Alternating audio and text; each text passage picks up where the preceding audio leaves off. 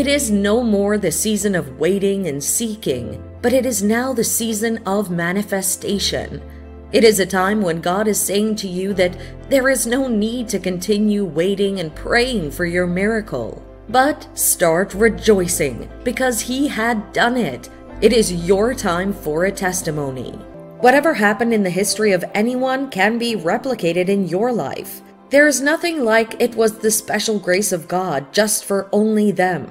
That's not true. The Bible already tells us that God is not a respecter of persons. What He did for one person, He can do for another person if the person can trust in Him and believe that He's able and willing to do the same for them.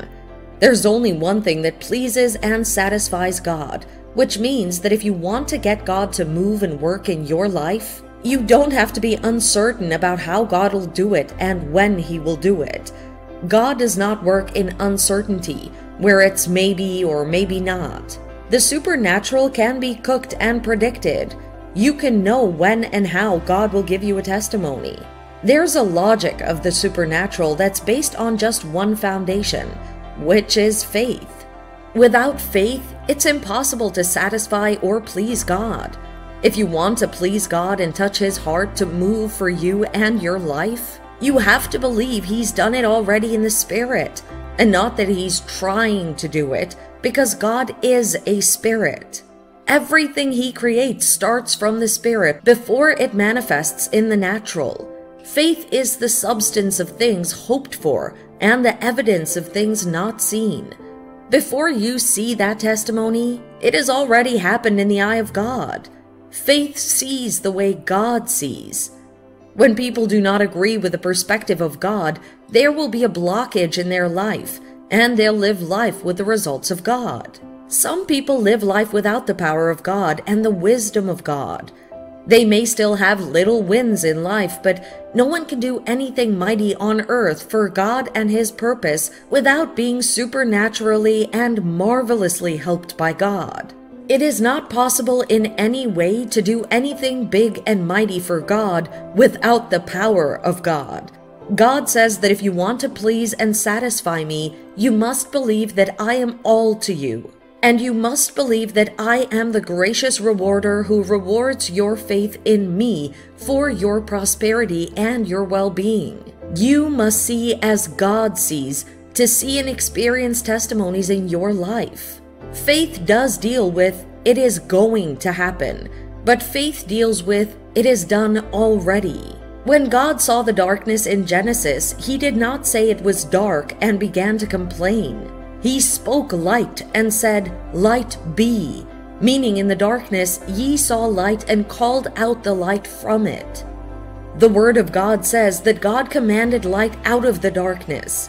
There is a testimony in that tough situation you're in, beloved of God. You do not cry and complain about what's not working in your life. Faith does not work on tears, and God only does not respond to cries.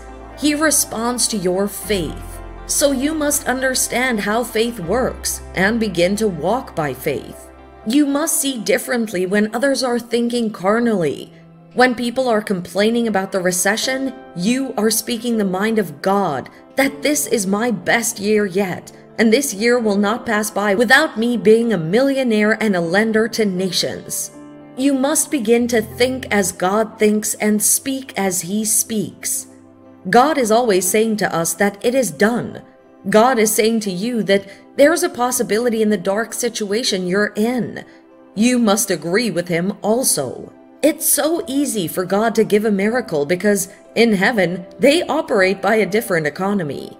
Sometimes when you're doubting about the ways of God as revealed in the past, you should remind yourself about the testimonies of God in the past.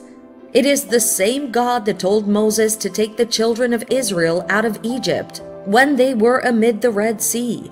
And it seems as if there was no hope because in the back there was a crowd of Titans rushing to kill them. And in front of them was the Red Sea. They had no place to turn but to God. And God said to them, quote, "It is done. Stand still and see the salvation of your God." End quote. And Moses split the Red Sea and they walked past through the difficult situation. The difficult situation in your life will turn into a testimony, and it has been done already. There's no need to worry or be perplexed about anything in life again, because Yahweh has finished His work in your life. It is so awesome that when the Word of God speaks about divine health and healing, God spoke of it as something that is already a done deal. God said, quote, "By the stripes of Jesus, you are already healed," end quote. You are not about to be healed, but you have been healed. So you just have to walk in what God has already done for you. God says that when you pray, believe you have received it, and you shall have. He never said to pray and until you see it, you believe it. No. The moment you prayed concerning that troubling situation in your life, at that very moment, believe you have received it. Believe that God has given you the job. Believe He's already healed.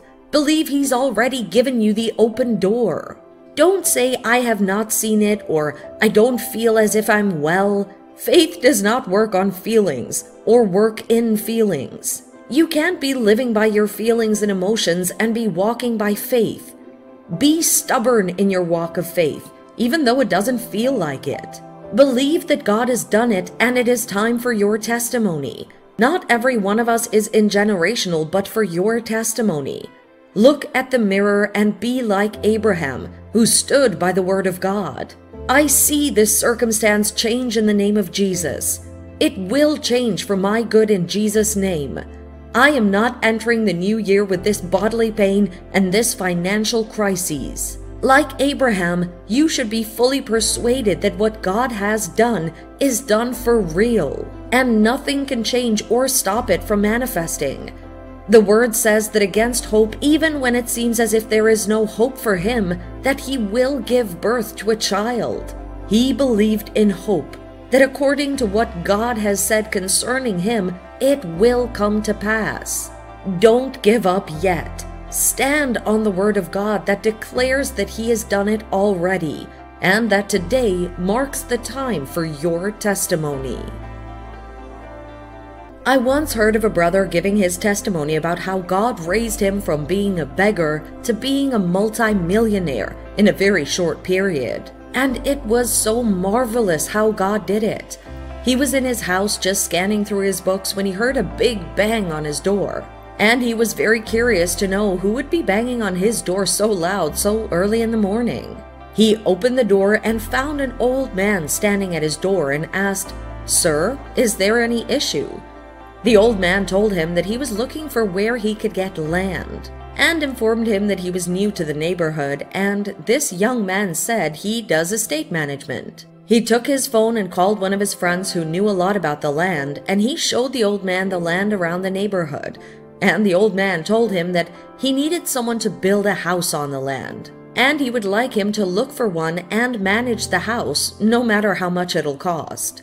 The young man accepted the offer and received about $100,000 to manage the house from the old man. This is someone he's never met in his life before. This is how the young man became a multi-millionaire in just a few days. That is what only God does. That did not come because of anything the young man deserved or what he did. It was God that did it. It was the time of his testimony, and he received his miracle. This is not isolated to some people.